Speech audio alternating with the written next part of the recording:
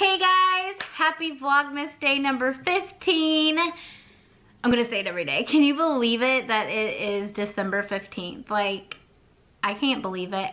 And I can't believe that I've actually been vlogging for 15 days. Crazy. So, excuse me, I just got off work, so looking atrocious.